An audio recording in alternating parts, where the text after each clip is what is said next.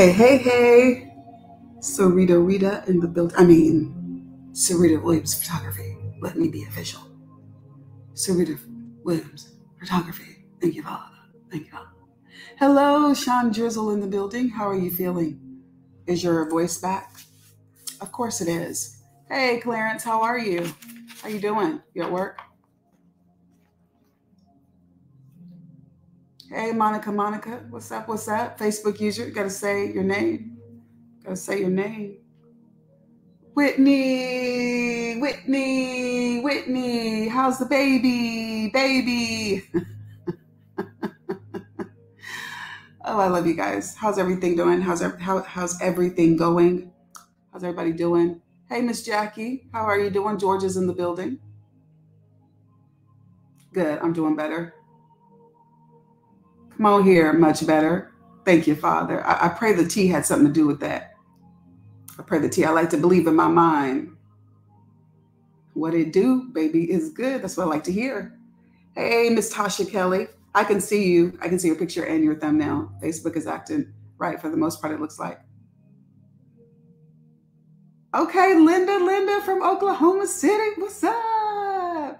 Oh, yes. Have you been taking your tea, Miss Jackie? That's what I like to hear. Hey, Chari in the building. I love you.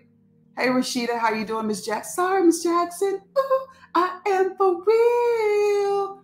I guess we don't want to sing the rest of that, and that's probably not appropriate to sing before prayer. Let's be holy. Let's be holy. Thank you, Father. Holy, holy, holy. Yep, come on and get the tea. The tea work, y'all. The tea work. Listen. Come on, Fort Worth, Texas. Come on, Fort Worth, Texas. I'm going to come back to Texas. I feel Texas is calling me. I don't know what that's about. I was next door to it. I was close to it. In Oklahoma over the weekend. Listen, Oklahoma blessed me. But I could feel Texas. I'm good. Thank you for asking. I love Texas. Hey, Miss Donna. I love you. Yep, we're back in full effect. Yep, beats is amazing. Beats are amazing. Everybody should be on some sort of beats. Hey, Allison, how are you? Who said, come on, we miss you? Who said that?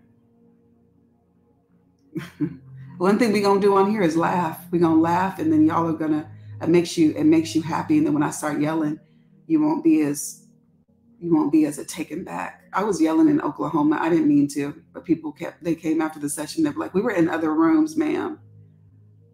We were in other rooms and we could hear you. You were loud. I can't help that. Let's go, Chandra. You going to Jalen's 316 Apparel is having a fashion show in the month of May. Everybody should come and support. I'm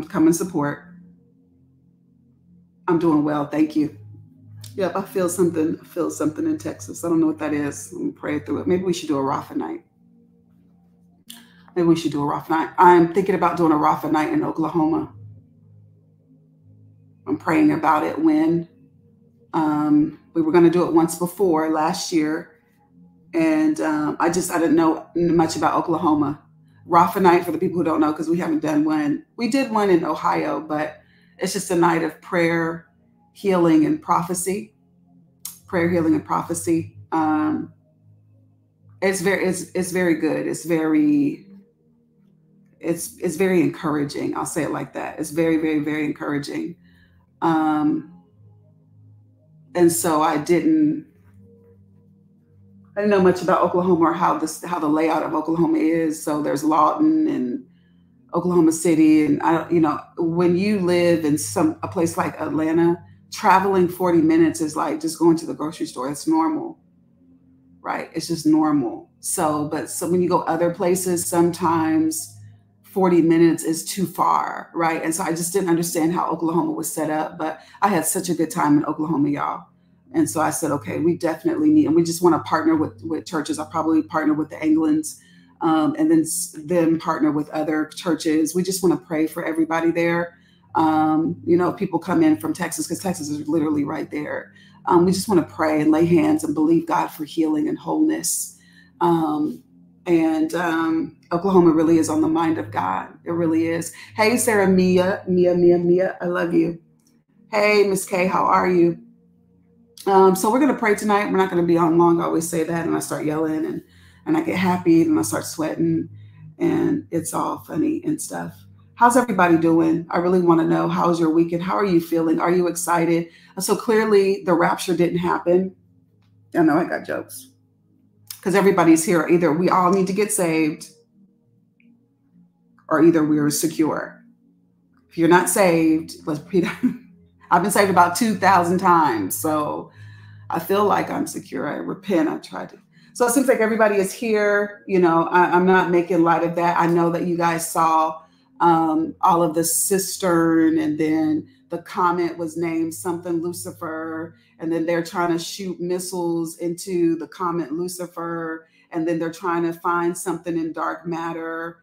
And it's very, I don't know, there seems to be a preoccupation with the demonic, with what organizations are doing and things are doing. And so I'm not making light of that, but can I ask a question? I was really curious, and I just said this before the Lord. Why do the saints, why do we act like we're on the defensive?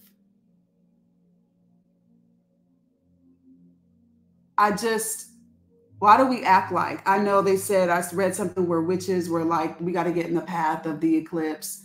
Why do we care?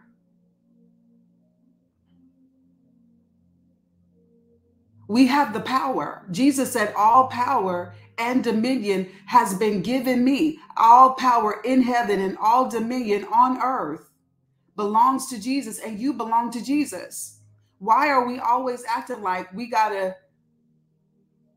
I was just, why? Why do we have to counteract something? Listen, why is that not our norm that we just have a normal day? Because we stay in the realm of the spirit. Are things popping? I mean, yes, there was an earthquake on the East Coast a couple days ago. Y'all already know the engine failure. I was on a plane that had lost an engine. It lost the whole engine yesterday. And that wasn't the only plane that had engine failure on yesterday. Why are we acting like, come on, Sarah Mia. Why are we acting like we are on the defense and we got to go into hardcore prayer? Why?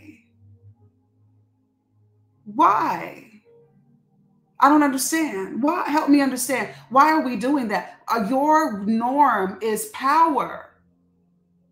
Your norm is, we don't have to do anything extra to counteract anything extra because we already extra. Jesus.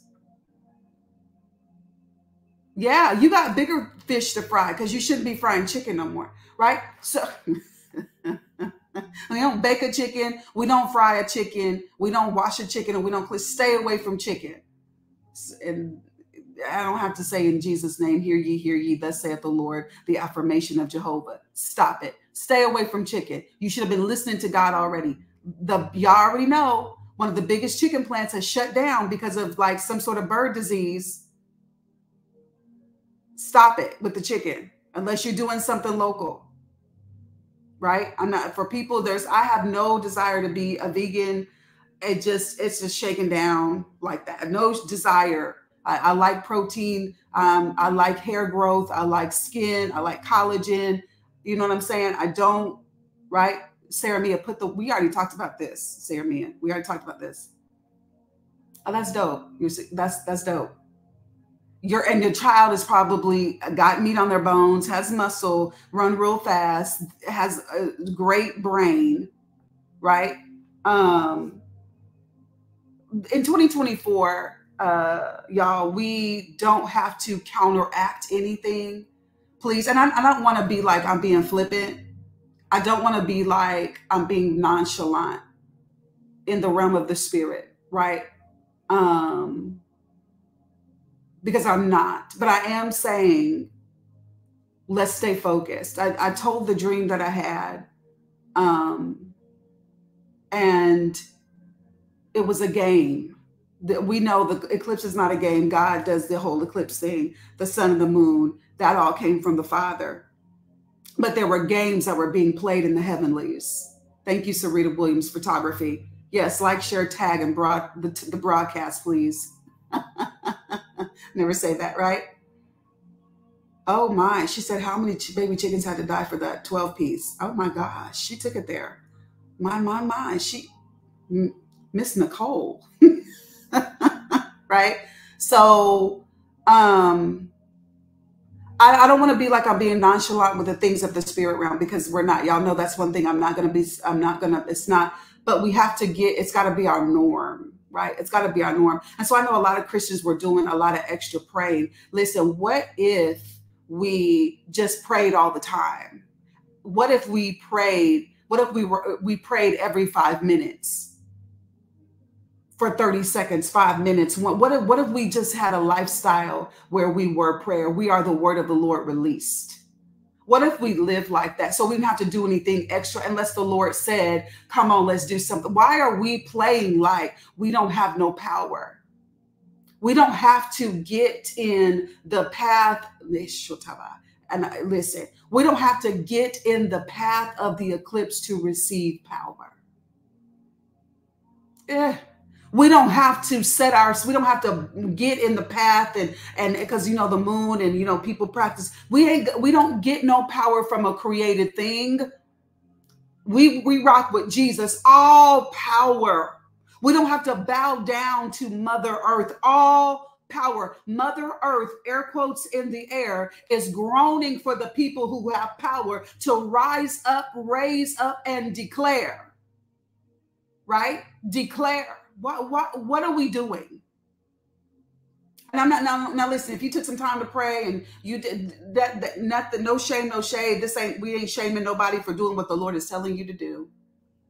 We absolutely not. But I am saying you are power. Right? God's power is coming through you. God's power is overshadowing you. You are power. Listen, the power that God has put in the saints is eclipsing. Come on here. Greater is he that is in than he that is in. So there's always an eclipse.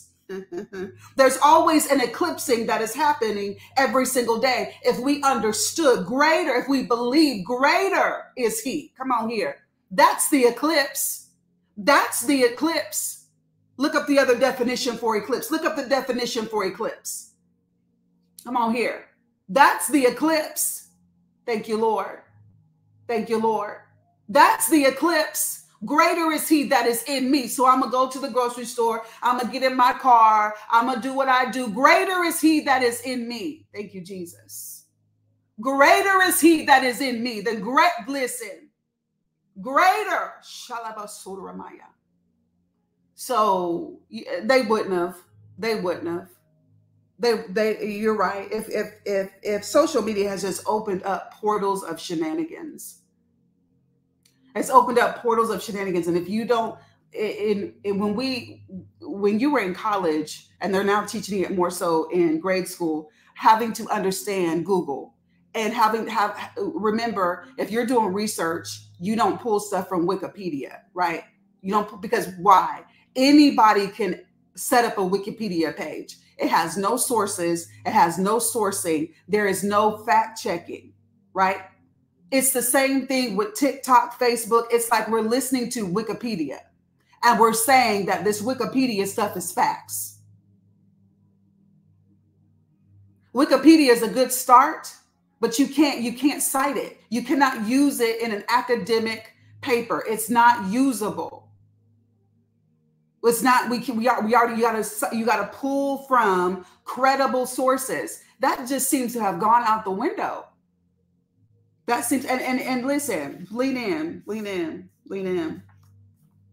For the people who are into astronomy and they do all of that, you would understand that they over here talking about retrograde, and a lot of this is lining up with some of the stuff that people who are saved are saying. We rock with God only. What the world is living and what the world is going through, we are ambassadors. We get our marching orders from the Lord, right? So there isn't you over here, unbeknownst to you, believe in something that the planets are in retrograde. I don't even understand what that means. Retro and grade. Is it going backwards or something like that? Is that what retro? Should I read a book? I just see it as going backwards, right? I don't know what that means. So you honestly, there's a whole bunch of people out here who are believing really astronomy stuff, unbeknownst to them, right? So we got to fact check, and we need to be fact checking in the realm of the spirit, right? In the realm of the spirit, push the plate away of shenanigans and get your ear pristine, right? Get your ear pristine and in tune with the Father, because it's going to help you. You are a person of power. Everybody that's tuning in, right? I believe everybody here is saved. If you're not saved, you know what I'm saying? Say me or message me or something. But if you say you're not saved, everybody on here is going to pray for you. And then we're going to lead you to the Lord. And we are just going to jump up and down because your name is added to the Lamb's Book of Life, right? But the Y2K was ridiculous. I never want to live through that again. And I guess the rapture was supposed to happen there. I didn't hear that one, but I saw it. I guess the rapture was all kinds of stuff. Now, am I saying that there's not things happening in the realm of the spirit? Absolutely not. But I am saying you're already in the know, and you come in hot. You come in victory, right? You're not trying to counteract anything. Why? Because God is not counteracting anything. God is not in the practice of counteracting in no witch, no warlock, no other religion. God is not counteracting any other religion. God is not counteracting any other power. He just does not, right? Y2K was a mess. Y2K was a thing. And I believed it, because back in the day, they used to say WWW was 666. Y'all remember that? That's what my dad did. Remember with dial-up internet? When it was catching on, they were saying WWW was the mark of the beast. Look at all the good that has come from WWW. Look at all the good. Look at all of how God has been able to get his word, right, through all kinds of nations, all kinds of people, because of WWW. But back then, WWW was the beast, was the mark of the beast. I don't know if y'all remember that, right? So we've really got to practice being sober-minded. We really got to practice like putting things before the Lord. We really got to practice putting on power and being aware that we're always walking in power, and you don't put that down. Greater is he that is in you than he that is in the world, period, point blank. So let's pray. Today's going to be real good. Today's going to bless your socks off. Y'all ready? Get your pen and your paper. Today's going to bless your socks off. We're not going to be on super long, but I promise you're going to be blessed.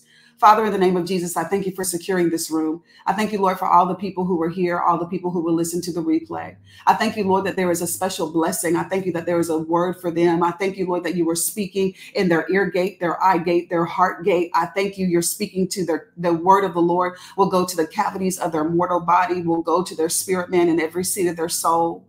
I thank you, Lord, that you hear them, see them, listen to them. I thank you, Lord, that they have your attention. I thank you that they are the apple of your eye. So if anybody gets on here today and they're feeling any kind of way, if anybody's on here feeling like they're unseen, they're not heard, they're having some struggles in prayer, they're having some struggles with what's going on with their life, I thank you, Lord, that this is a miracle room. I thank you that this is a miracle room. I thank you that this is a miracle room. Hallelujah.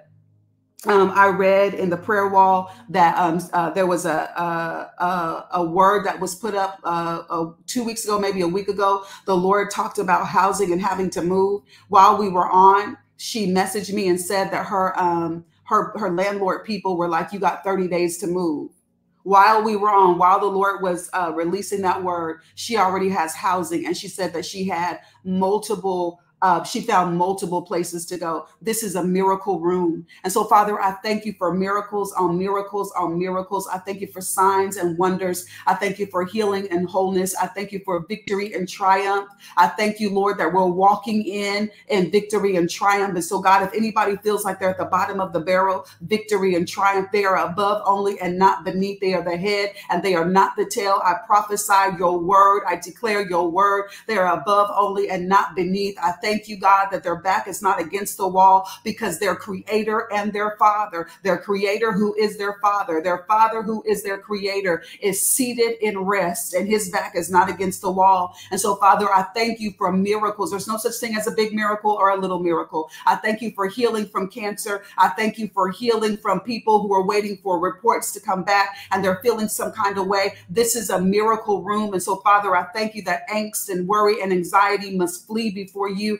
7 ways and that they will be thrown into a peace. They will be thrown into shalom in the name of Jesus. I thank you, Lord, for people who are in the room and there are loose ends and maybe they are they got to move or they're facing something's going on. It feels like it's a big season of flux. Well, we prophesy in agreement that it is the fight is fixed. The flux is going to give way to miracles. The flux is going to give way to one of their most biggest blessed seasons that they've ever walked in. And so we hold on to that, Father. We thank you for your word. We thank you for what you're going to speak and say. No weapon formed against your people shall prosper in the name of Jesus. We thank you, Lord, that every tongue that rises against, that there is already judgment and they have already condemned it. They open their own mouth and they judge anything that has been set against them, because this is the heritage or the inheritance of the saints. And so, Father, I thank you that the heritage and the inheritance has been activated.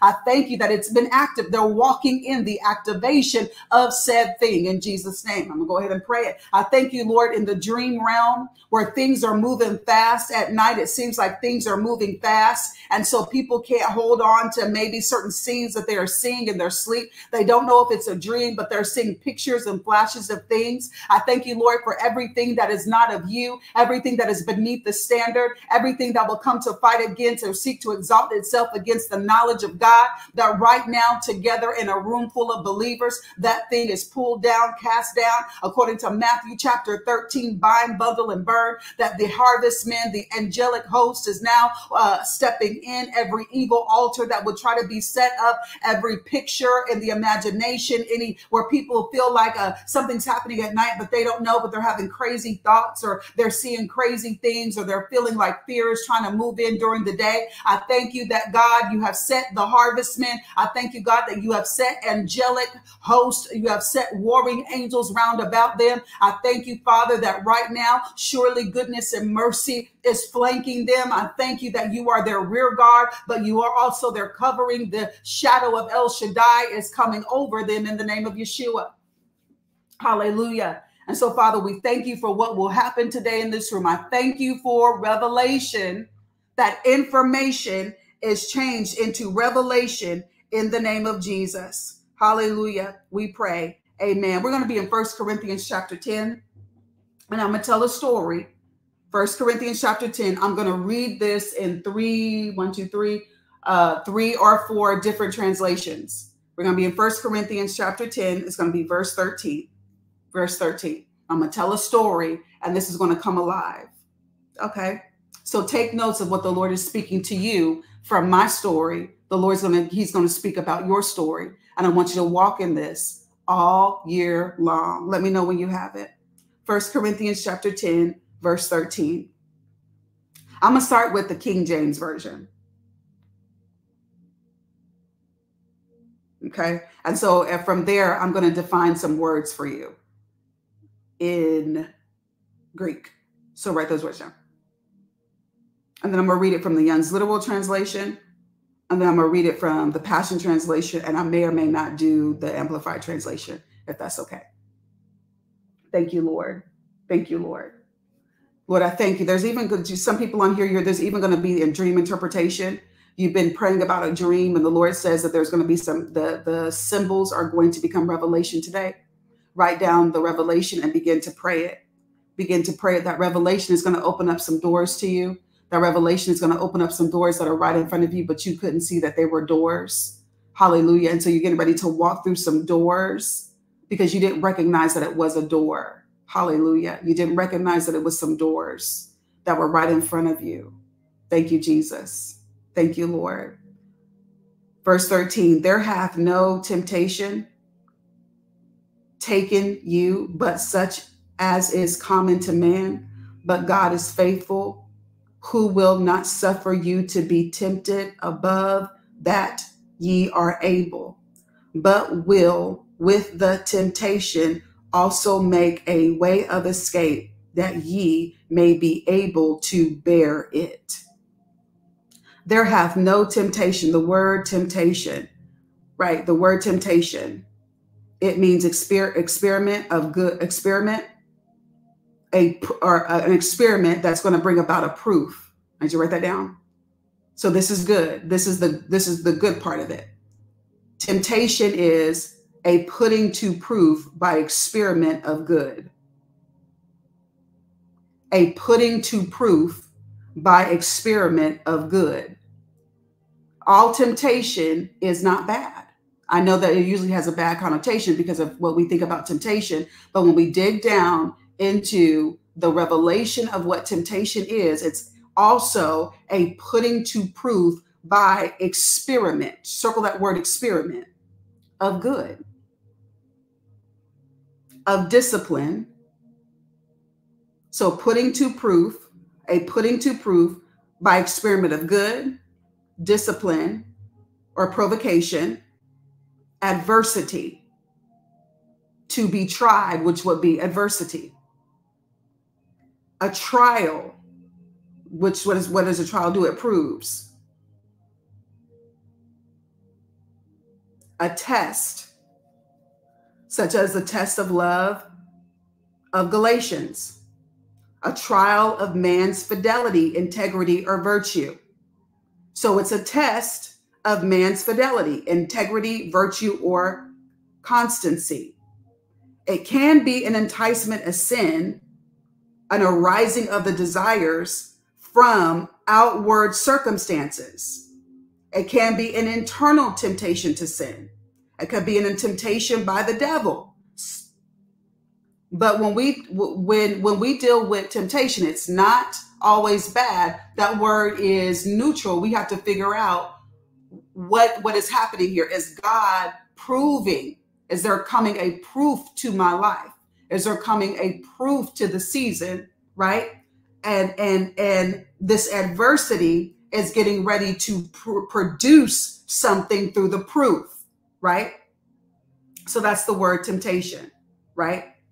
When we deal with the word, I'll drop down to the C part, but will with the temptation also make a way to escape. Let's deal with the word escape. An egress, an exit, escape from temptation, temptation being how we just defined it, an end, an exit, literal or figurative.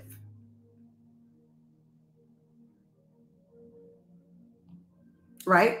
So, but will with the temptation also make a way of escape, that you may be able to bear it. We never say that when we're quoting the scripture. I don't know what happens to that part. I don't know what happens to that part of the script of the verse. We never say that part, but I want you to circle that you may be able to bear it. And I'm going to read this through Young's literal translation. No temptation has taken you except human. And God is faithful, who will not suffer you to be tempted above what you are able, but he will make with the temptation also the outlet for you being able to bear it. He will make with the temptation also the outlet. So I told you to circle that part, a way to escape.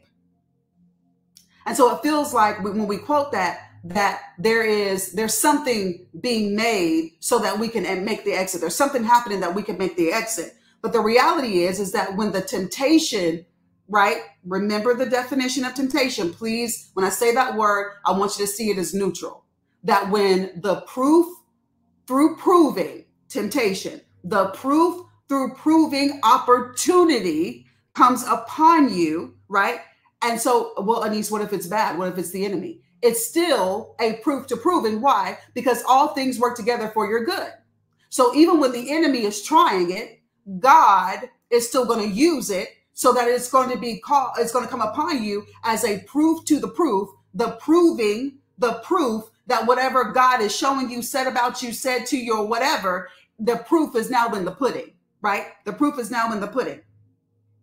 But when you say a way to escape, it's really the way. It's really the way to escape, because he will make with, right? Young's literal. He will make with the temptation also the outlet. Young's literal. He will, capital H, capital E, God. God will make with the temptation also the outlet, not a outlet or an outlet. When the temptation is created, when the opportunity of proof is created, the exit is created alongside it. The two are created at the same time. And the outlet or the exit, a lot of times, is the rest of the verse. For you, for your being able to bear it. For your being able to bear it. He will make with the temptation also the outlet for your being able to bear it. So a strength. Sometimes the exit is just strength coming upon you. Sometimes the exit is the Holy Spirit coming upon you. Sometimes the outlet is a mercy coming upon you. It is a powerful version of you coming out of you. This becomes the outlet. Then the outlet comes upon you because this opportunity also came upon you. Now I'm going to read it out of the Passion Translation. All right. All tests. No, that's the wrong one. I was going to read that one too. Listen. We all experience times of testing. We all experience times of testing, which is normal for every human being. But God will be faithful to you. But God will be faithful to you. Write that down. And so you should say, how will God be faithful to me? Right? All right. They're getting ready to answer you. This is so good. He will screen and filter the severity, nature, and timing of every test or trial you face. This is good. But God will be faithful to you. He screens, filters the severity, the nature, and the timing of every test or trial you face so that you can bear it. So it becomes a controlled environment. So you're inside of a controlled environment, and he's already screened and filtered the severity, the nature, and the timing, how long, of every test or trial so that you can bear it. And each test is what? My $5 favorite word. An opportunity for you to trust him more. So because of the test, temptation, because of the proving and the proof, it is an opportunity for you to trust him more, for along with every trial, God has provided for you a way of escape that will bring you out of it victoriously. It's going to bring you out victoriously. So the escape is also endurance.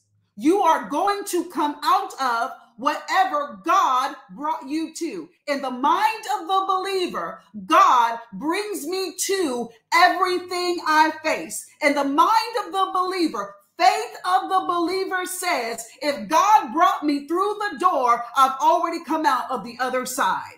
That's where the mind of the believer is. He God will always be faithful to you. But God will be faithful to you. God is screening, God is filtering the severity, nature, and timing of every test or trial you face so that you can bear it. Everything that you walk into, God is saying, I already made sure that you've got strength to come out to the other side. And so instead of praying, God strengthen me, God strengthen me, God strengthen me, fall into the strength that is already available to you. That is so good.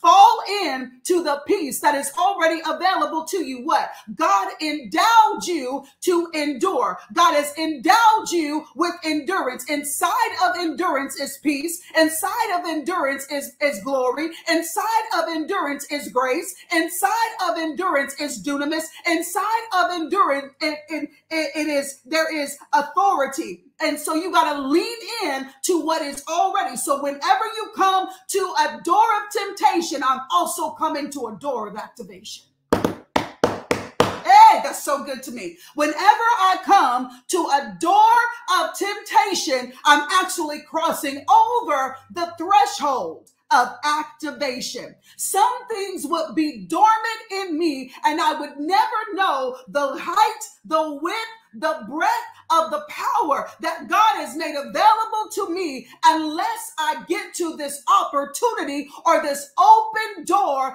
of temptation and I can lean into what was already put in me or what I've already been endowed with.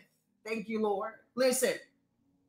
If you got access to a parachute, you don't need it unless you're going to jump out of a plane. You don't activate the parachute in the plane. You don't activate a parachute in a car. You don't activate a parachute on the ground. You don't activate a parachute in the house. You activate a parachute high up in the air. And so the parachute's power is unseen. It is untapped. It is not needed nor necessary until you get into the right environment so that the parachute can carry you. And so the Lord is saying to you, I'm giving you parachute upon parachute upon parachute, but you don't know that you have them and you don't know that you need them. And so when you get to the door of opportunity and things seem big and hard and things seem crazy, the Lord says, check your back. Come on here. The Lord says, check your back and release the button. Release so that what you got to carry you is getting ready to be activated. God says, listen, you don't know what's on the inside of you until I bring you to certain doors. And it is an opportunity for you to put your faith in me, the Lord. And it's an opportunity for you to step into greater measures of power. Thank you, Lord. So I'm getting ready to bless you with the story. So y'all know, if you looked at what I put on the prayer wall or what I put on my Facebook status yesterday, I was leaving Oklahoma. I was leaving Oklahoma and I was getting on a plane. And the host was so gracious to get me first class.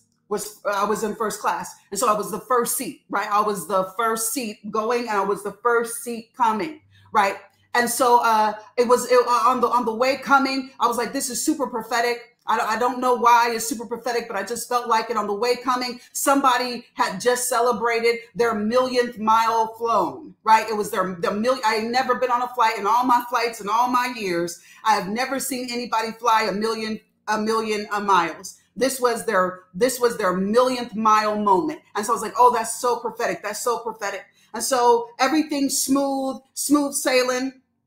With the plane is loaded, everything's locked and loaded, everybody's having a good time. You know what I'm saying? I didn't get any sleep before. My flight was super early. I got to my room at 1. I had to pack, right? But I was like, it's okay, it's good, because I'm gonna be home by 11.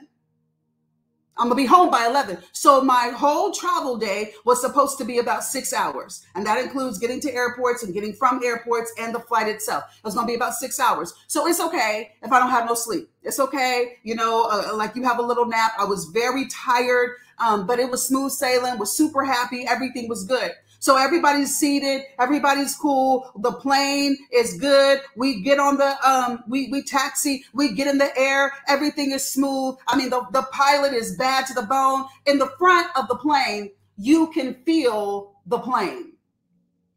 In the front of a plane, It's like riding the front of, and being in the front of a roller coaster.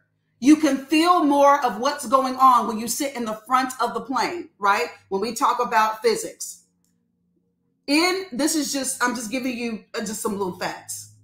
If a plane is going down, the best position to be in the plane is in the back.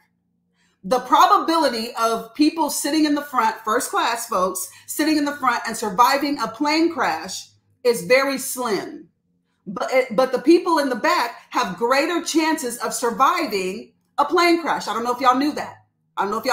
Because of the aerodynamics of a plane. If a plane is going down, it's not going down tail first. It's going down nose first. It's going to flip and it's going to go down nose first. All those people in the front, your probability for surviving that are very, very, very small. When the plane is taking off, when the plane is landing, you feel, just like in a roller coaster, you feel a lot of what is happening in the front of a plane, right? Air quality is the best in the front. Air quality is the worst in the back. So the further you sit, and I've sat in the back seats of some planes right by the bathroom, and the air quality is horrible. I mean, it's stuffy, it's thick, you can barely breathe. It smells like everything. I mean, I can't even name one thing because it smells like everything. In the front of the plane, it smells like fresh air. There's no smell. It's open, right? It's free. It's like Febreze. In the back of the plane, it's like humidity. It's shenanigans, right? But if a plane goes down, the best place to be is in the back, not the front. So we get on the plane, it taxis off. You know what I'm saying? We're in the air. The plane is going higher and higher and higher. And then you hear the first ding. Y'all know what I'm talking about. The first seatbelt sign goes off, right? Because now it's time for people who need to go to the restroom. You can get up and walk. That's where we were in the flight. That first ding, meaning the seatbelt sign has now green. If you need to get up and walk around, meaning go to the restroom, then you get to now walk. After the first ding, that's when the flight attendant comes on, and that's when they begin talking about thank you medallion members, thank you people. They start thanking all the people. They start telling you how long the flight time is going to be. They start thank you for choosing Delta, Southwest, whatever. That's that first announcement. You know what I'm talking about? So we were in the air. We were in the air, and we have climbed past the altitude where it's evened off, and now you can walk around. That's how far we were in the air. As she is making her announcement, there was a boom, the plane shook, and then there was like this rattling, and it stopped. She kept talking. She didn't stop talking. She didn't pause like to see what it was. She'd say, hold on, we'll be right back. She kept speaking. We could hear everything that she's saying, and she doesn't even address it. She doesn't even tell people to sit down, because remember, the seatbelt sign has gone off and it's turned green. She doesn't even say, please get back in your seat. And it wasn't turbulence. This wasn't turbulence, because when the first sound started, I was like, we hit turbulence and the seatbelt sign is off. Wasn't no turbulence. Nobody said, please go back to your seats, people. Please sit down. Nope. They let people walk around. There was a lapse of minutes before, it was probably like 8 minutes. Then the pilot comes on and he's like, okay, let's talk about what just happened. And he was like, we lost an engine. But he was real cool with it. He said it appears the left engine just stopped working. He was real cool with it. And then he said, but I only need one engine to land. So we good. I only need one engine to land. But here's the thing. People are like, where are we? How much time do you have? These are regular questions. Everybody's probably thinking, how long do you have? Can you fly on one engine? We can land with one engine, but how long can you fly with one engine, right? So the lady next to me, like, she starts going ham. Like, she's this lady from Germany. She's a little older, and she hates to fly. If you do not like to fly, please do not make the declaration that you hate to fly, because in moments like this, you're going to really feel it. You're really going to nut up. in moments like this, you're going to like lose your lunch. Please do not make that declaration that you hate to do anything, because listen, notice I'm one of the people who say pray for planes. I tell you what I see. We're praying for planes and airports. Your homegirl is on a plane that has lost an engine. So that means that everybody in this room right here, nobody's exempt. And the Lord will lead you to planes and airports where things are going to pop off because you're an agent of glory. Listen, I was in the first seat. I was the intercessor is in a first seat. I'm on a plane with everybody else that has lost a whole engine, and I don't know anything about engines. I don't know how long can you fly a plane on one engine. I don't know the science behind that, right? I don't know the science behind that. So this lady is going in like she's about to cry. So I'm holding her hand. I'm smiling at her. I'm rubbing her hand. And I keep saying to her, nothing's going to happen. Just be cool. She's like, what is this? What is going on? What is it? Tell me what it is.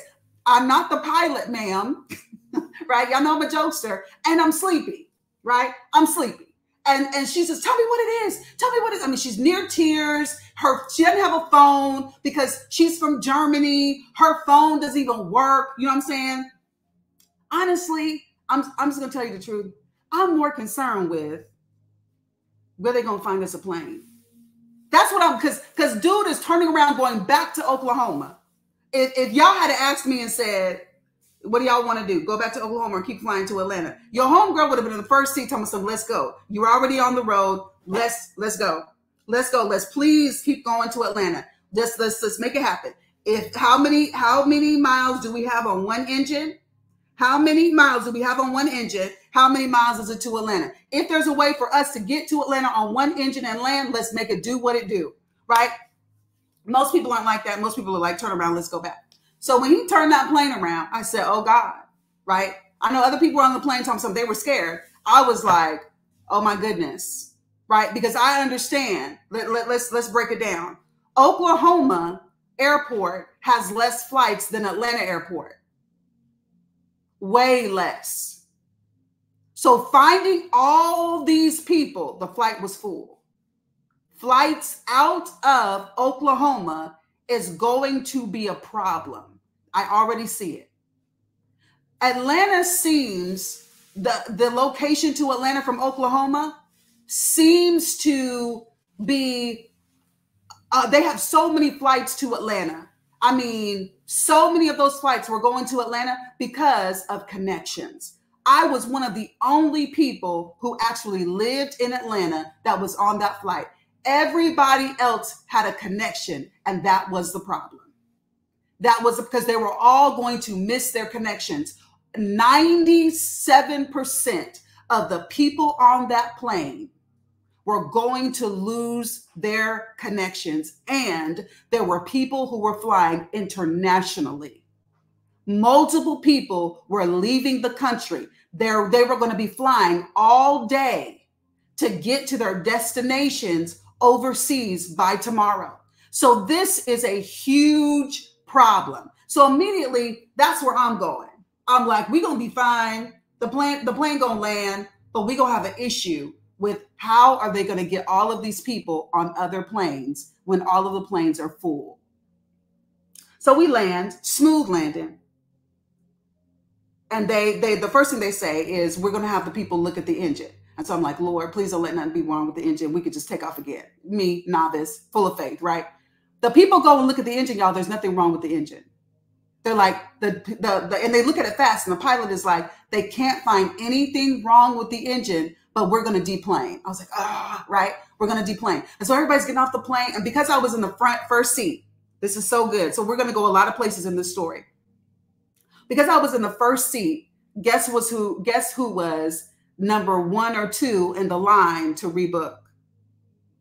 It took them opening up multiple stations to get all of the people accommodated. People were standing in line for like an hour and a half because of the connections, connecting flights and finding new flights. And then the connections that would try to work is an issue. So people were standing in line.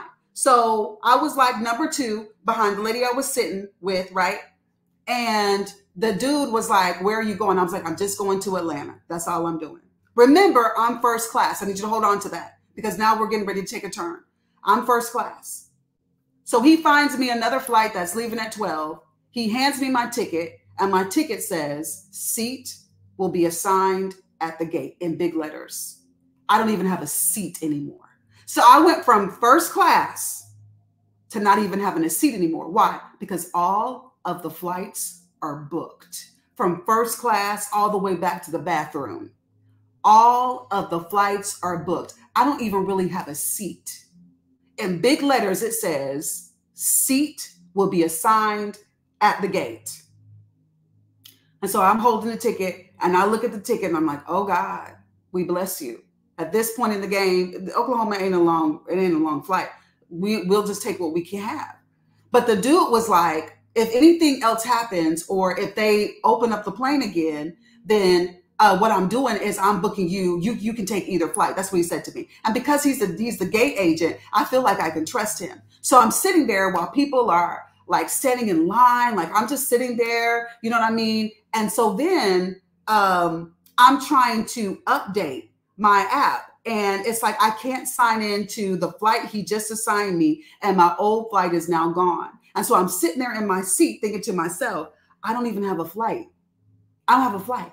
So I'm waiting for the line to go back down because now I'm like, I literally technically can't even get out of Oklahoma because the new flight says no ma'am, no ham, no cheese, and no turkey. You can't check in. Something's going on. My luggage, who knows where that is right now? Because everything's having to be deplaned and I can't even sign in to a flight that's coming because something's going on, right? And so I'm like, okay.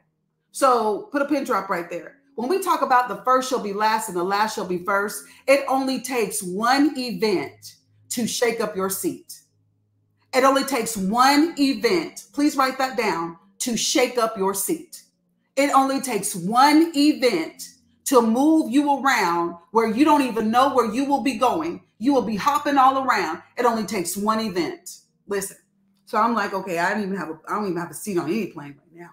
So I go and I'm getting ready to, stand back in line, and people are finding out we gonna get you to Atlanta, but all your connections gonna be gone. People are got to go to work. People are about to cry because this is crazy. So they come on, this is gonna bless you. They come on the loudspeaker. Y'all may know this. I did not. I did not know this was the thing. Come on the loudspeaker and all of the kiosks. And they said, flight 4982, I don't remember our flight number. They said, we are sending a rescue flight for everybody that was on that flight. And so I'm like, a rescue flight. They said, right now, we are building the flight into the flight schedule. We have located a plane that is in Atlanta, and we are putting that plane back in the air, and we are building out the schedule inside of the flight plan so that now the flight will exist. We are sending a rescue plane. And so I'm just sitting there and I'm like, what? And so, of course, revelation is all over the place right now. I didn't even know they had this. I didn't know that they did this. I don't even know this was a thing. So you find a plane that maybe is going to be sitting there for an hour or so that's coming from the place that you got to go. You put the plane back in flight, and you begin to load in seats and names, seats and names, seats and names, seats and names. Listen. And so I get up to the kiosk and they keep announcing it, but people still have all of these connecting flights and all this stuff. And I said to him, I said, listen, and I ran down what he said, but because the gate agent, I got the same person, he doing too much. He's got all these people. Like this is a nightmare for the people who are the gate agents. And so he jumped the gun and he was wrong. I literally, y'all, had no flight. They were looking for my luggage. And so I'm sitting there and he's like, well, yeah, you're scheduled on this flight. I said, but you said, I don't know if you remember, it will be like I had 2 flights, but it's like, I can't sign into this flight because I'm part of the rescue flight. This is so good. So because of the rescue flight, it looked like because it was an event, it looked like my seat was taken. But now there's a rescue flight and the rescue flight is holding on to Anise. The rescue flight said, nope, we are taking Anise. And so the rescue flight would not allow for me to sit on any other plane at any other time, even though my name was on another roster. The rescue flight overtook the other roster and would not allow me to check in, would not take me, said, no, ma'am, go see a gate agent. No, absolutely not. So he had to call. Listen.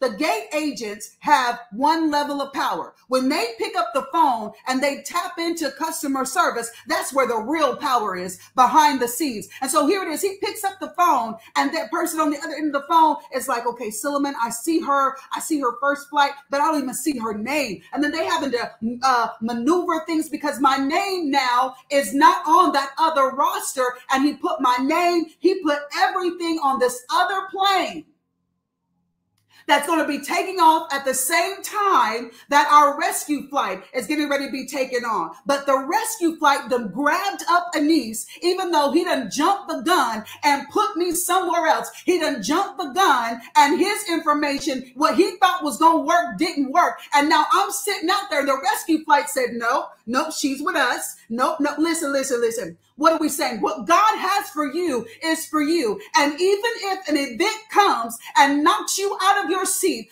God has rescue flights. God has rescue plans. God has created the way of escape. And so when we were up in the air and it felt like pieces of the plane was falling off, the Lord said, nope. She is going to be on this plane that I've already got grounded somewhere in Atlanta. I got the people already behind the scenes who are ready to build in the schedule. Today, there is getting ready to be a rescue plane that is getting ready to head to Oklahoma and bring a whole crew of people all the way to Atlanta so that nobody misses where they are going. Listen. The lady that was sitting next to me, she had a 4-hour layover in Atlanta. But because of everything that happened, Home Skillet is only going to be in Atlanta for 45 minutes. God has accelerated even her, where she was going to be sitting there. We got off the plane. Homegirl was having to walk real fast to her next international gate because her 4 hours has now become 45 minutes. All of those people became accelerated on their rescue. All of those people now were going to be sitting in Atlanta trying to find their way. What am I going to do to kill time? No, when you touch down in Atlanta, come on here. When you touch down in Atlanta, you only going to have to wait a couple of minutes. You got to get moving. You got to get grooving because what you thought was going to be a wait is now going to be a takeoff. Listen, all of those people got accelerated. All of those people, they thought it was a loss, but God said, I've got a rescue plane. God said, I already know the schedule. I already know the schedule. When this plane is getting ready to move around, when this plane is getting ready to jump up and down, I already got it's going to be a plane that's sitting there in Atlanta and it's going to be ready to take off. Listen. And so they put a time in because they didn't know how long it was going to take, and you got to move things off one plane and get ready. They even started accelerating the time we were getting on the plane. Like I couldn't even tell the person who was coming to pick me up because it kept changing. They kept moving it up and moving it up and moving it up. Listen. And so I'm telling the dude, and so he calling the people, and then they start getting on the phone locating my luggage. And they're like, listen, we got this luggage. Where is the luggage? So they're finding my luggage. They're making sure my luggage is going to be on the rescue plane. So I'm standing there and I was getting ready to pray. This is so good. I was standing there and I was getting ready to pray. And the Lord said, no, remember how you felt in the seat. Let's back up. When the plane made the sound and it felt like something left the plane, it felt like something fell off the plane, this peace came over me. Lean in. I always wondered, okay, God, if these things are going to be happening on planes, because I'm very pragmatic in the realm of the spirit. And you said that for many of us, we have travel alerts on us. Y'all remember that word? The Lord said there's a travel alert on your life. And so we know that planes and trains and boats are going to be in shenanigans. And so I had this thing before the Lord where I was like, well, what's going to happen? Like, what would it be like? Like, what do we do? Like, what? And so I felt like the Lord was like, let me take you through a door of opportunity. Because listen, I'm one of those people, I don't want to talk big. Are y'all with me? I don't want to talk big. I don't want to talk big in a situation I ain't never been through. It's easy to be like, yeah, we got faith. Yeah, we not. Yeah. But if you ain't never been through it, if you ain't never sat on a plane and felt the engine, it felt like the engine fell off. They said it was still there, but it felt like something fell off. You don't know how you're going to act. But I was in that first seat and this peace. I mean, this peace came over me. The lady is jerking and moving and crying, and she had every right to be. And people, when we were standing in line, they were like, I was so scared. I was so scared. I don't know what to do. I'm so scared. But I'll tell you what was also on that plane when people were standing in line, gratefulness. Gratefulness. All these people, I mean, they were hugging the gate agents. They were hugging the captain. They were hugging the flight attendants because we still flew with the same flight crew on the rescue plane. Everybody on the old plane got on the rescue plane. Everybody. They were so grateful. There was just this spirit of gratefulness. I ain't never been on a plane like that because everybody always got something to say about something. There was just this gratefulness. There was this camaraderie. There was this one accordness. But when I was sitting there and all that noise and the lady, before the captain came on, she's like, did you hear that? Did you hear that? She's like, why are you acting like this? What is wrong with you? Why are you acting like this? Why are you not? And I was like, listen, it's going to be okay. You're going to Germany. You're going to be fine. Everything's going to be fine. There was this peace, and there was this calm, and there was this strength, and there was this authority. I was not once did I think we were going down. Not once there was this peace and this authority that came. And the lady, it's like she stepped inside of the peace. Her breathing became regulated. She just began to sit there. She wasn't all over the place. When we touched down, she's on the phone with her husband, and she's just talking in her German tongue. And she's talking. She walks up to me, and she said, "What is your name?" And I said, my name is Anise. And she said, I will never forget your name.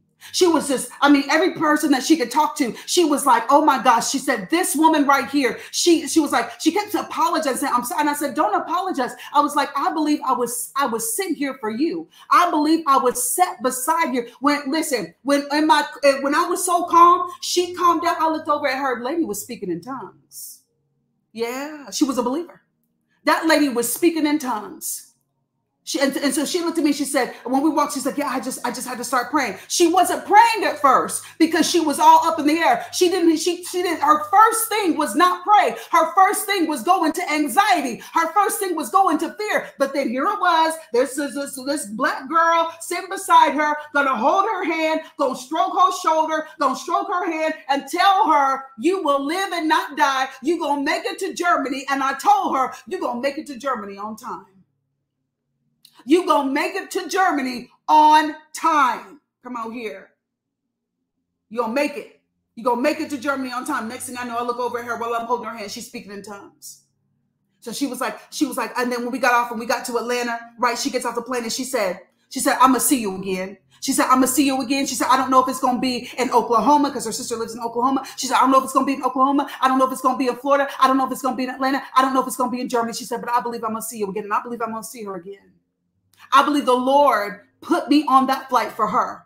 I believe the Lord, this was her time for her faith to be put in God. And now for her saying, I hate to fly, I hate to fly, I hate to fly. She knows that she was cradled in the arms of God. She has no reason to hate flying. Come on here. No reason to hate getting in the air. No reason to curse what God has put on her life. I believe I was set there just for her. And so they found, our tickets and they put me back in first class. Come on here, because I didn't have a seat. Everything was restored. There was a rescue flight. And so I have been praying. I've been saying, okay, God, what is Best Week going to be about? What do you want to talk about Best Week? What do you want to talk about? And the Lord said, talk about the rescue flight. Talk about the rescue flight.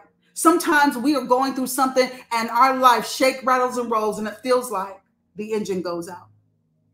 We got to land, but now it's getting ready to turn everything topsy-turvy. We're getting ready to land, and we're going to land safely, but everything's going to be lost. And the Lord says, tell them I'm going to build them a rescue flight. My God.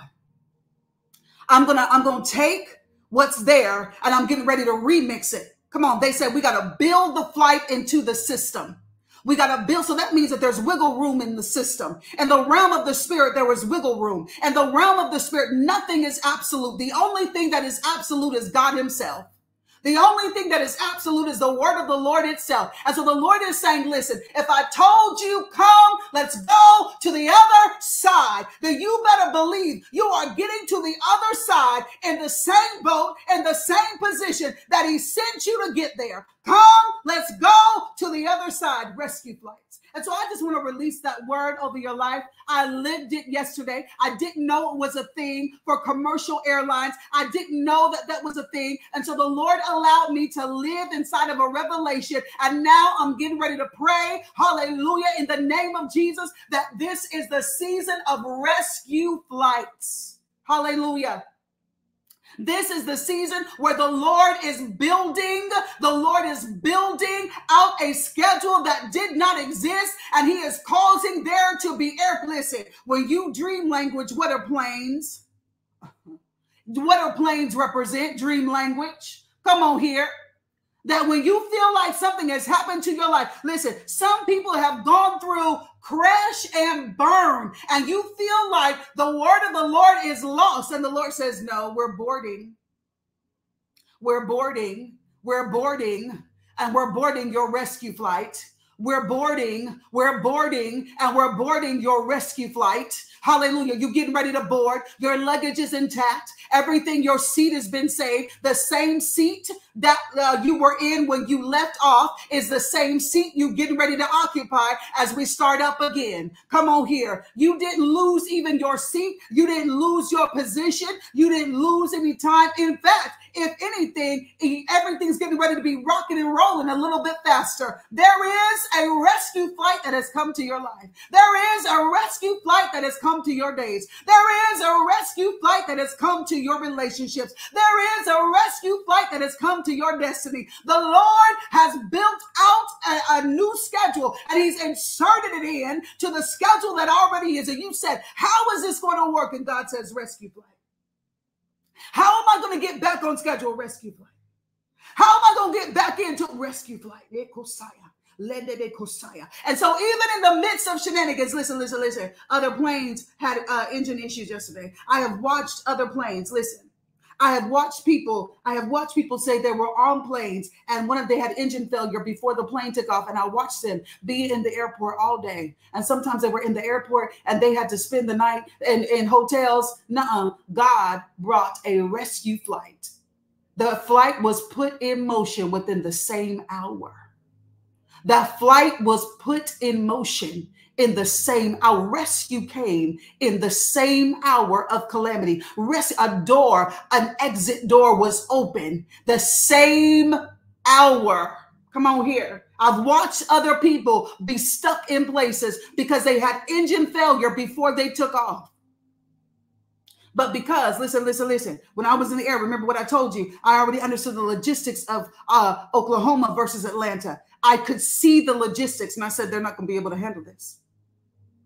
Their airport is not going to be able to handle what Atlanta can handle. Most of these people are connecting. They're not going to be able to handle.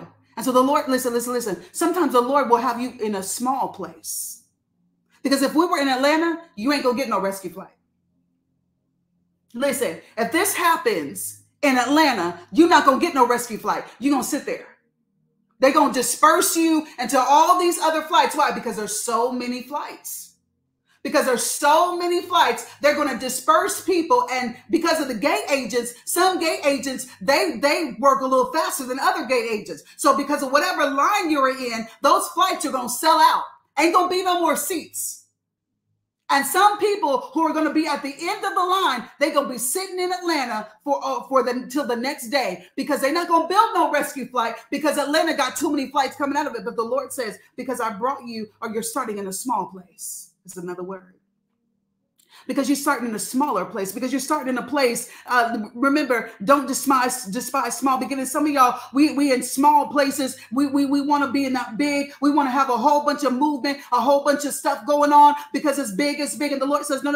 If it's in the big place, you ain't going to get no rescue flight. You're going to have to hurt. You're going to have to sit there and wait. You have to wait it out. But because I was in a small place, because I was in a place that said, we don't have the capacity, and we know we don't have the capacity, we going to just do. They made that decision so fast. They found that plane so fast. Come on here.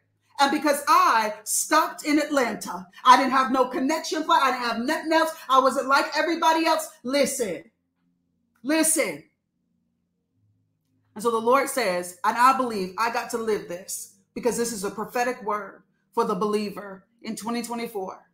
Rescue after rescue after rescue that's going to make sure that you're still right on time. Rescue after rescue after rescue that's going to make sure you show up to the place that God said you're going to stand up in. Rescue after rescue after rescue in the name of Jesus. What God has created, tailor-made, ordered, and ordained. No event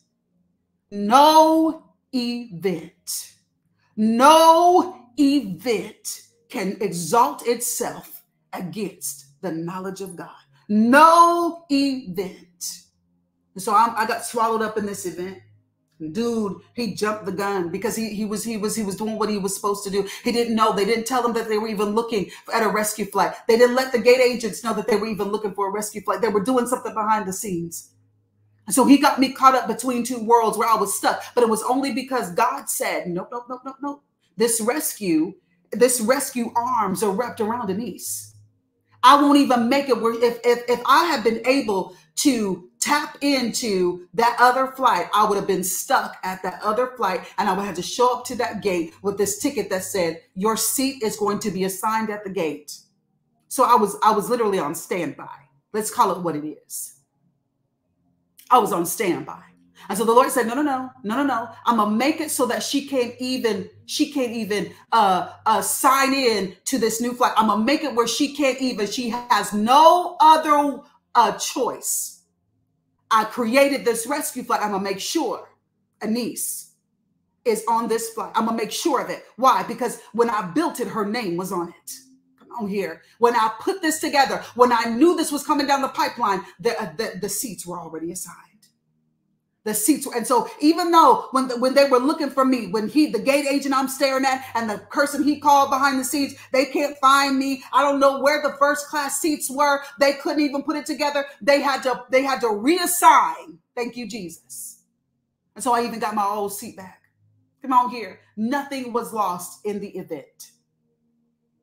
And so I'm prophesying to you in the event, in the past events you had, nothing was lost. You're about to board your rescue flight. You're about to board this vehicle that was created for you to arrive at your destination on time or before time. That all of the events in your life have been pushed up. All of the things that are coming, that's how it's accelerated. It's going to feel like, because there was an event over here and where it seems like you lost time. Come on here.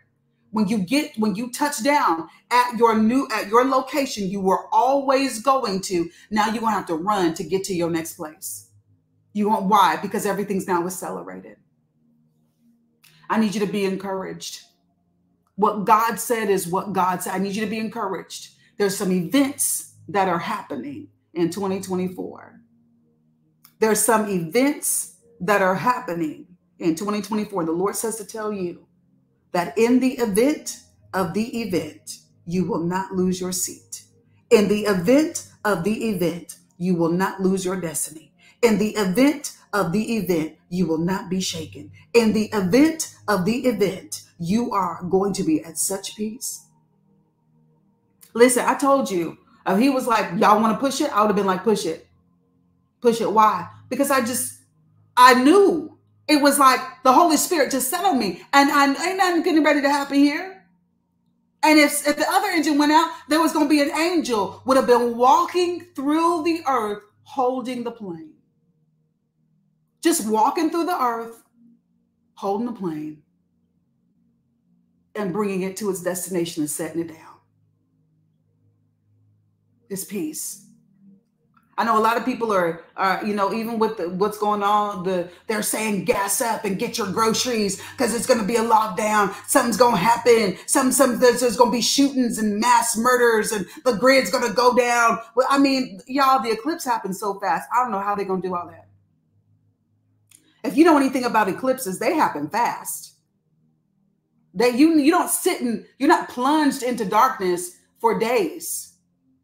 Some people believed that the earth was going to be in darkness for days because of an eclipse. That the Lord didn't design the eclipses to do that. People literally went out and spent money on extra groceries. There's nothing wrong with that. Because, maybe you need to stock up or whatever. I don't know. But some people feel like there's going to be what's happening in the earth is going to mess with what God said you got to do. Listen, the Lord said I had to come to Oklahoma. The Lord ordained me to be in Oklahoma. The Lord's not going to call me to Oklahoma and then drop me out of the sky on my way back home. This is not going to work. The Lord said there's some other things I got to do and some other places I got to be. And so if the Lord said that on the strength of his word, I ride the wave. Rescue flights. 2 minutes. Come on here. 4 minutes. 2 minutes and 4 minutes. People like, if somebody comes knocking on your door, don't open the door. These are demons becoming human form. The demons in human form been there. They don't get activated during an eclipse. I'm just saying. The Bible says we entertain angels unaware. So that means on the other side of the fence, turn the coin over. Same form. Angels, period. The word angel is neutral. The devil's workers are angels. Come on. Demons are what? Angels. Fallen angels. Come on. So they just didn't get activated today. They've been activated. That's been a thing. If they come to your door, these are really shadow people. They're shadow people. Baby, them shadow people or whatever you call them, they've been there. That's the thing. Them black cats that come and that be lurking around your yard. That owl that came out of nowhere. That's over your neighborhood. Them crows, come on. We got to be discerning in the realm of the spirit. You walk by this house or you drive by this house, it's covered in black crows. Guess what? It's always been there. It's always been there, sweetie. We entertain angels unaware. You entertain demons unaware. Your destiny is not going to be truncated by the events that are taking place in the earth. If anything, it's going to be accelerated. These moments are doors of opportunity for you to trust God and then move in a place of acceleration. You still have a flight. I pray y'all hear me in the realm of the spirit. You still got a flight alert on your life. You still got a travel alert on your life. You still have a promotion alert on your life. God's not changing his word. God's not relenting on his word. It's time to pick up the pace. And so for everybody who has been waiting on a thing, I believe that one of the things that the Lord did yesterday was he allowed me to sit on a rescue flight. And I believe that that is the word of the Lord over this season.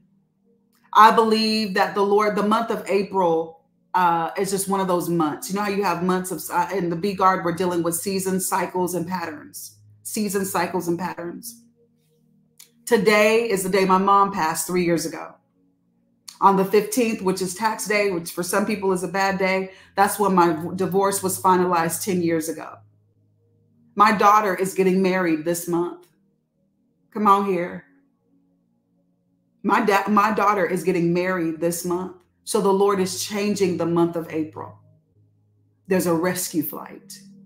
There's a rescue flight. The Lord is bringing new things into the month of April as a rescue flight. Their cycles and seasons are being turned over, and the goodness of God and the graciousness of God and the mercy of God is now rewriting some things. It's rewriting some things. Come on here. And so there are some things that are being rewritten for you. And that's really, you're just seated in a seat on a rescue flight. I want you to take this word to heart. The Lord, at the same time the temptation was created, the Lord also created the exit. The exit was also, listen, what do you do when you build a building? You build in the exit signs. You build in the exits. The exits are there on the blueprint. You never build a building without having the exit signs in the blueprint. The exit come standard with the entrance. When we enter a thing, the exit is also present. When we enter a season, the exit is always present. The way of escape is already present when you enter into a thing. God doesn't create something when you're in the middle of it. He knows the duration. He knows the severity. He knows the pressure. He knows everything that's going to come through it because it is a controlled environment. There's going to be seasons within seasons within seasons, doors within doors within doors.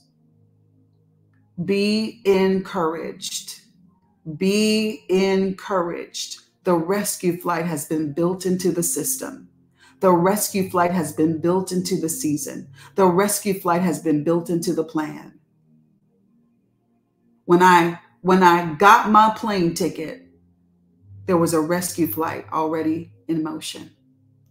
When they sent me my plane ticket, the rescue flight was already in motion. When I checked into my flight, the rescue flight was already in motion. God never told me. Listen, God didn't have me. I mean, maybe I'm carnal or something. I was not speaking in tongues. I was not fasting over my flight. I wasn't fasting over my flight. I wasn't going days praying about the flight, praying about the travel. I wasn't. Why? Because if the Lord said go, everything is going to be good. It's when the Lord doesn't tell you to go. That's when you could have a level of shenanigans. I wasn't speaking in tongues over my flight. I wasn't going deep off in deep prayer about any of that. I prayed the same little prayer I pray when I get in the car, and it take less than 30 seconds. It take less than 30 seconds to say that prayer. That I wasn't even thinking about it. I wasn't even thinking about it. I don't even think about it. I don't just go through the airport and my head in the clouds. I love airports, head in the clouds all over the place.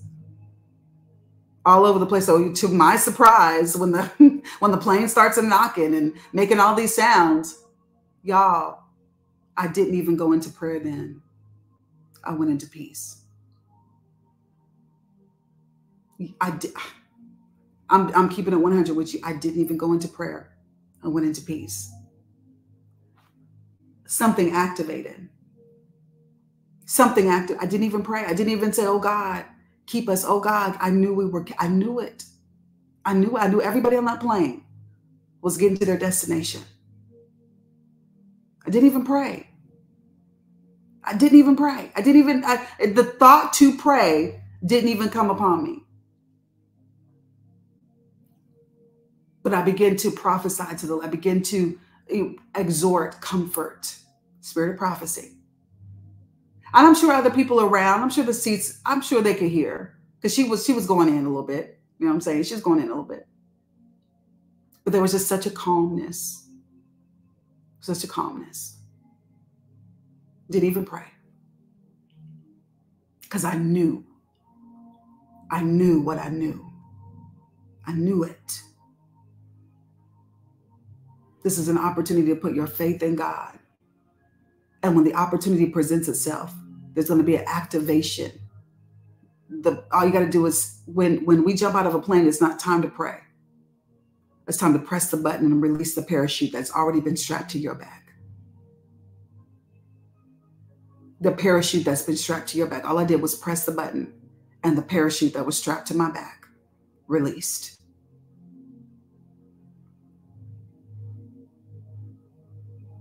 Step into. There's going to be a whole lot of activating things, a whole lot of activation that's going to happen in 2024. And your response may look different than everybody else's. Like the lady thought something was wrong with me. I was so nonchalant. I was cracking jokes, right? I was smiling. I was not looking around. I wasn't jittery. I'm not trying to be all up in the mouths of the flight attendants. She was like, what's wrong with you? Why are you not panicking? Why are you sitting there so calm? I can't explain it. It was like the Holy Spirit just came upon me and just sat there, activating. The Lord will send you into some chaos so that you will be the sound of clarity. There is a line of demarcation. You will have Jesus type swag, and it will be activated as you step into deeper walking in 2024. There will be events. There will be stuff. But for the believer, that is not our focus. God said, come, let's go to the other side. We're going to the other side. In Jesus' name, amen. Amen, amen, amen, amen. Now, listen, I love you. Tomorrow we are fasting. Everybody in the room should be fasting. We're fasting for our zip codes. We're fasting for what's happening. We're fasting. Listen, I don't know if y'all saw that. Did y'all get that email from Airbnb today? Did y'all get an email from Airbnb? I got it this morning when we were doing the BGAR before it started. I got an email from Airbnb. Airbnb sent out an email, and it's an update. It's an update to one of their clauses. They renamed it, but it says, in the event of an event that causes the grid to go down, or you can't move in terms of some sort of quarantine, you will be repaid. There will be some, you won't have to worry about losing money or losing your Airbnb. But Airbnb is funny. They said, if something happens where you can't travel to get to your Airbnb, there's nothing we can do for you. I said to myself, that is interesting verbiage. That's real interesting verbiage for Airbnb to be releasing. Super interesting.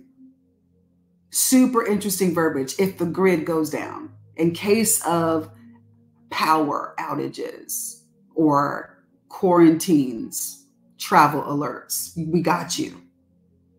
But if something happens, let's say like plane stuff, and where the Airbnb is good, oh, you on your own.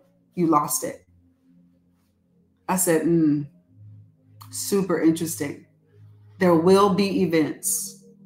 There will be events, but for the believer, the focus is not the event. The focus is to be the light.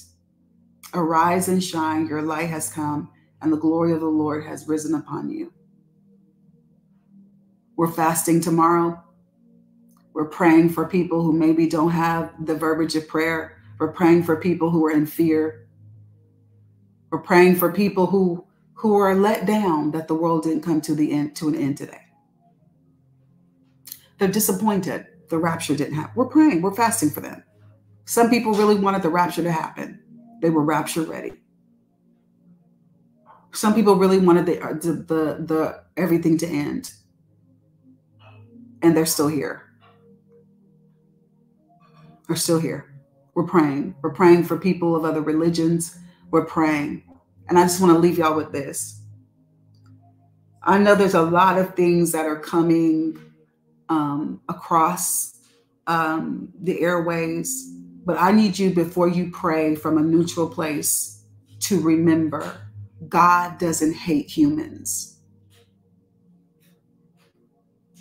God does not hate humans. God does not hate the United States of America. He may hate what we do, but he does not hate what he created and what he fathers. Please don't fall into the trap that God is so angry with us that he hates us, that it will bring him pleasure to wipe us out, that will bring him pleasure to, because it doesn't. Why would he send his son? That thinking negates the power of the cross. Do y'all hear me? That kind of thinking, that kind of verbiage nullifies the power of the cross. Why would you send your son? Why would you put a plan in motion, a redemption plan in motion, to get pleasure out of wiping out nations, people? He is slow to anger.